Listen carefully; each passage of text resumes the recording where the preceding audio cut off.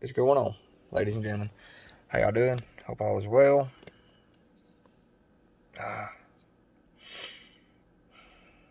I was really looking forward to doing this, but now that I've got everything laid out, it's a lot. So as the title says, gauges. We're doing gauges. And I'm going to go ahead and get this out of the way. If you're ordering, I'm using glowshift. Y'all can talk about them if you want to. I tend to like glowshift. I've been running them in my Trans Am for a long time. But we're doing, this is actually going to be an Is Pro tack. I'm going to put it right here when I get it ordered. I've not ordered it yet because I'm waiting on Black Friday. I'm going to have boost, EGTs, trans temp. That's the plan. I don't know what all I'm going to get to working tonight. But I should, don't nothing happen, I should get the boost gauge working. I should get, this ain't even, yeah, that's not mounted, but I should get that mounted. Viewer discretion advised. I am about to drill holes in this perfect first gen dash. It's not perfect, it's already got a hole in it right here. Previous owner did that, and I mean, it's not 100% perfect, but I don't plan on getting rid of this truck. So it's about to get a hole. I am going to screw this to the dash because I don't have any way of really and truly velcroing it. But regardless, I will say, if y'all do run glowshift, that's what I was going to say a while ago and I forgot. I would advise getting these. Y'all are dirty. Oh yeah, that's a lot better. I advise getting these. They're the little expandable circuits or whatever. It plugs into your factory fuse box. Then it's got a spot for its own fuse and a wire coming out of it. So it'll still work as a fuse in your factory location like it was, but it'll also add a fuse more or less. I got two of them. I'm going to run one to my fuse box for the dimmer, and I'm going to run the other one for the key on power. The constant power I'm going to run straight to the battery. I also bought the 4-gauge wiring set or whatever, the whole wiring harness.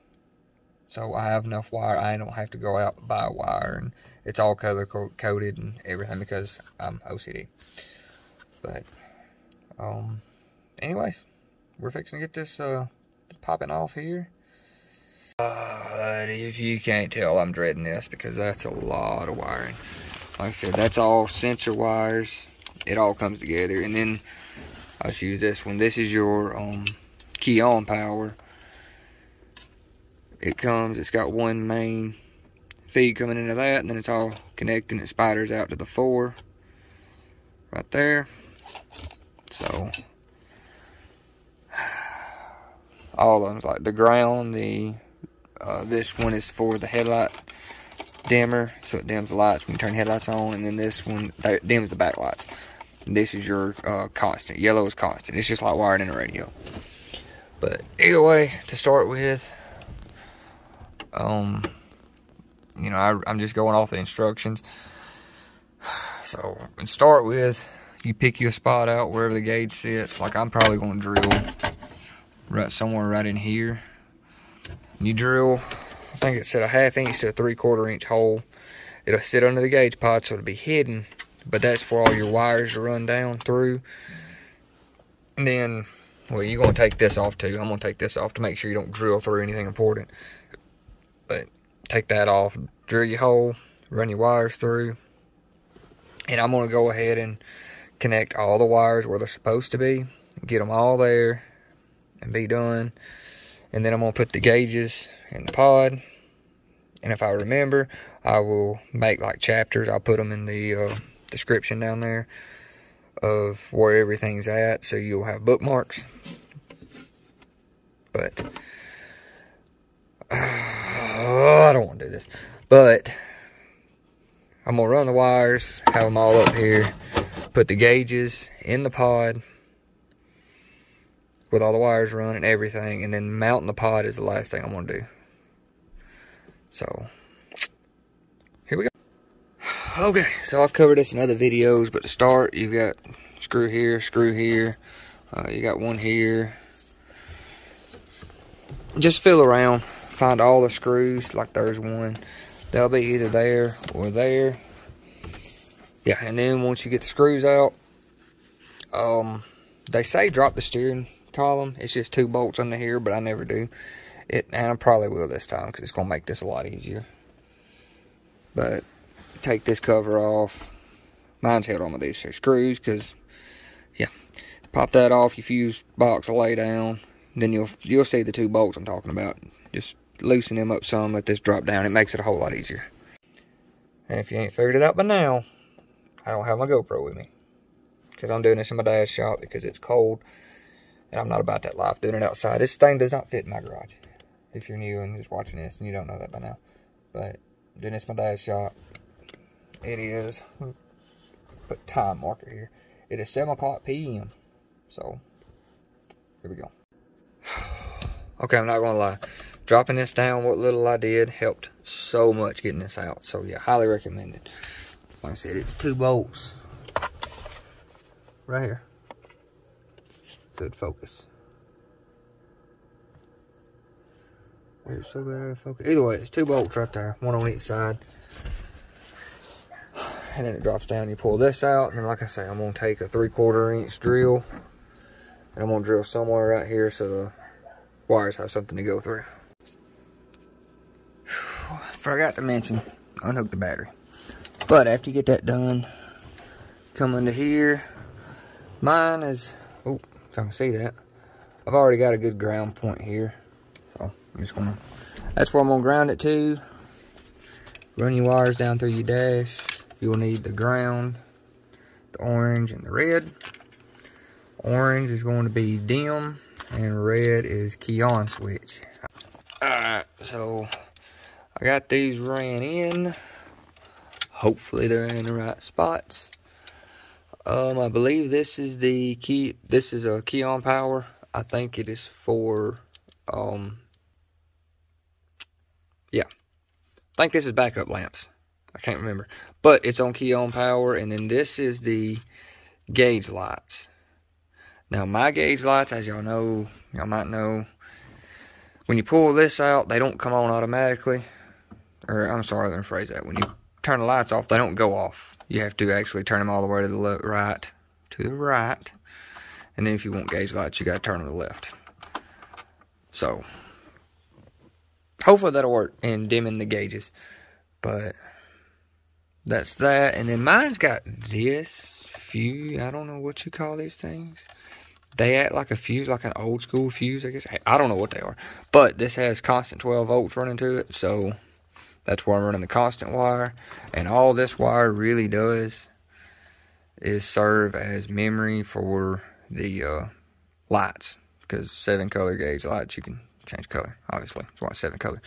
But that way you ain't got to set it up every time you go to get in the truck. Some people, now you can run these together. This one and the key on power.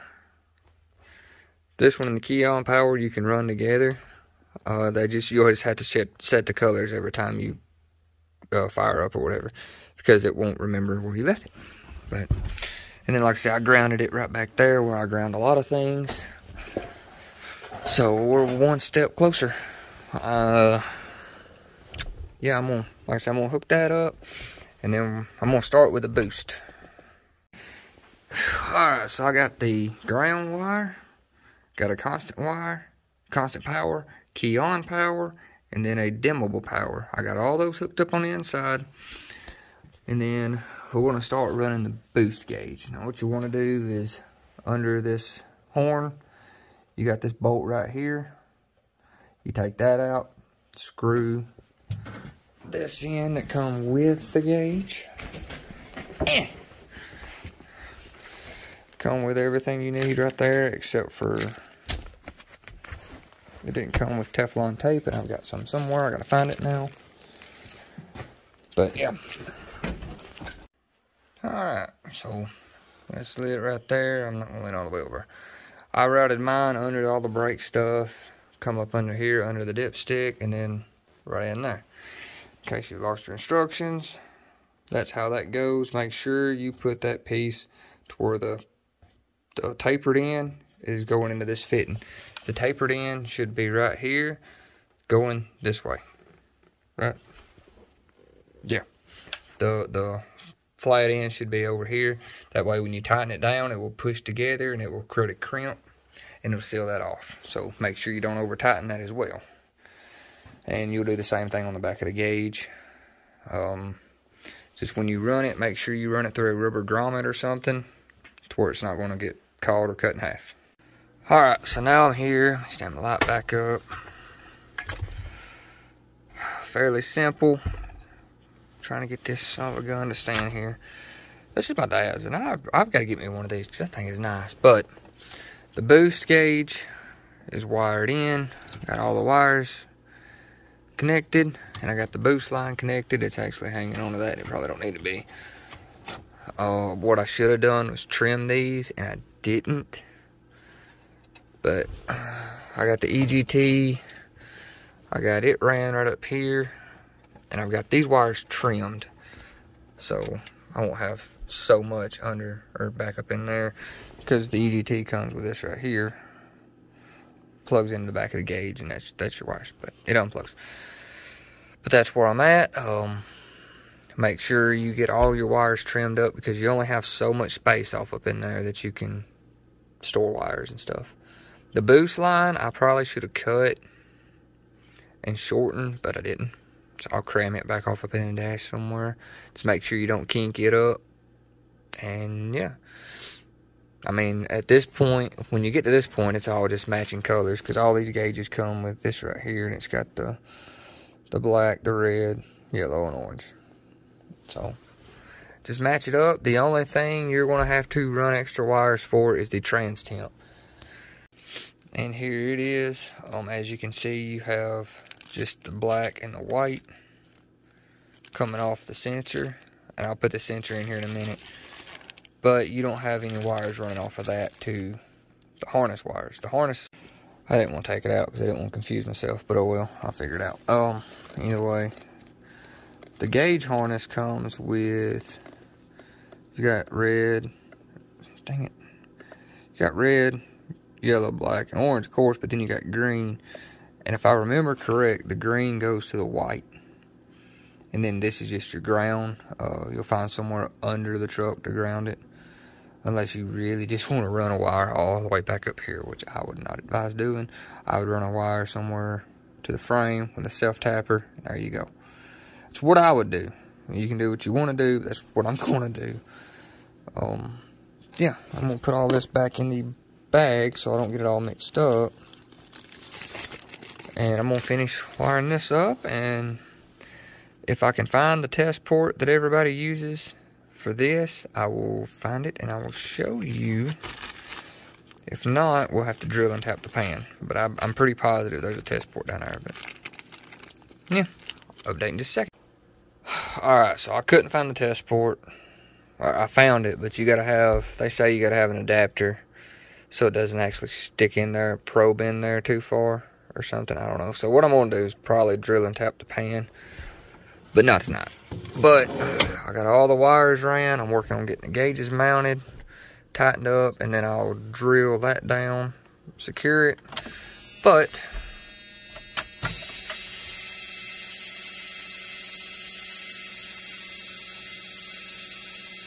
yeah, these two are going to show maxed out because they're not hooked to anything.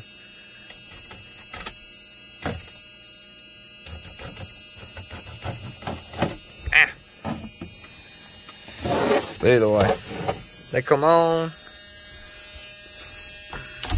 Turn that light off of them. They're on, and then when you turn the lights on for the dash, they dim. So, yeah. Then all that's left is, like I say, you get these secured. Don't do that. Alright, so once you make sure they work, then go ahead and make sure you run the wires for the sensors on out. Get them in the engine bay at least, and then, if I can get this to work right, they come with these mounting brackets. It's got 8mm nuts. You'll have to bend the brackets out a little bit on this pod to make them work right. But once you get them started, you get everything lined up how you like it. These gauges come with these visors right here, and I kind of like them, so I put them on there. I don't know if they'll stay or not, but either way, you tighten them down, and then I'm going to go ahead and finish this video because my phone's about to die. This pod comes with, I think it's an 1.5 inch long self-tapping screw that goes in right here, and then a 3-inch that goes in right here, and you'll have to angle them both in.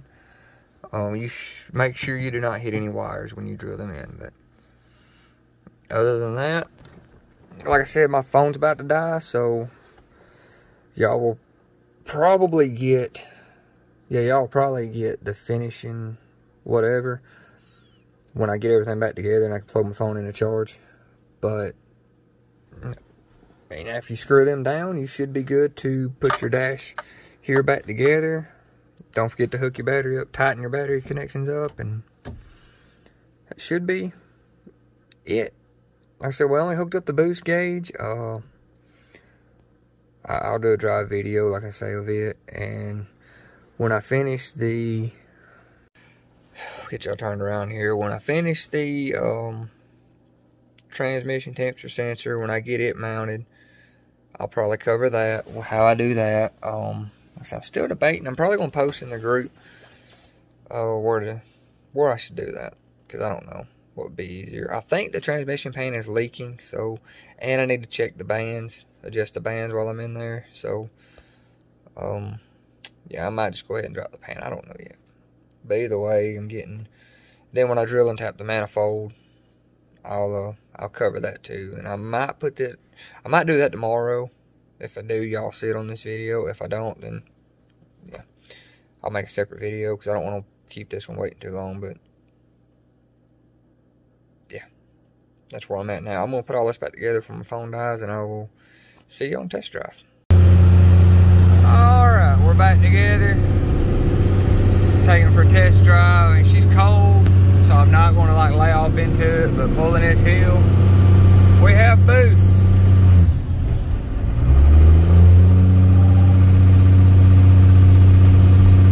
Boost. I plugged the sensor in for the trans temp, so now it's not working, but it's not pegged out. It's not pegged out. The exhaust temp, well, it's pegged. It'll have to be pegged out for a while to like it back together, but hopefully we'll do that tomorrow in the next flip. Oh, yeah, I did forget to mention, it is midnight. My radio's not working. Oh, wait. Yeah, it is midnight. I forgot, when you unplug it, you gotta turn it back on every time. But yeah, see y'all tomorrow, maybe. The next day. Alright, so the EGT is not happening. I've run out of time today. This is also the next day. It is like 6 o'clock, I think. 5, 6 o'clock, something like that. I don't even know. But I spent all day. She bought her a little Honda Civic, a 1995 Honda Civic. When I get home, I will video it, show you the video, show it to y'all in the comments. Damn it!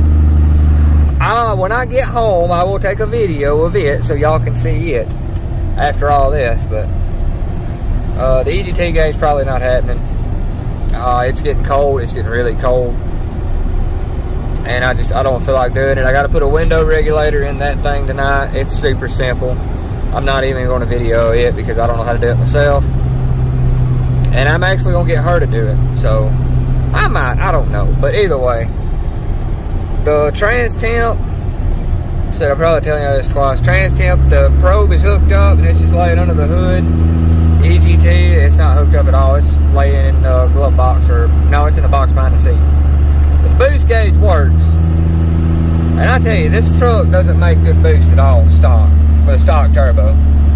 These first gens are just lacking in the boost department. I was starting to wonder if it worked or not, but that is not nowhere close to wide open throttle. When I get the end down here and turn, yeah, hold on. Alright, now that I'm rolling up on my turn here, I got the trailer behind me too, because I had to trailer that car up there today. I'll tell you about that in a second, but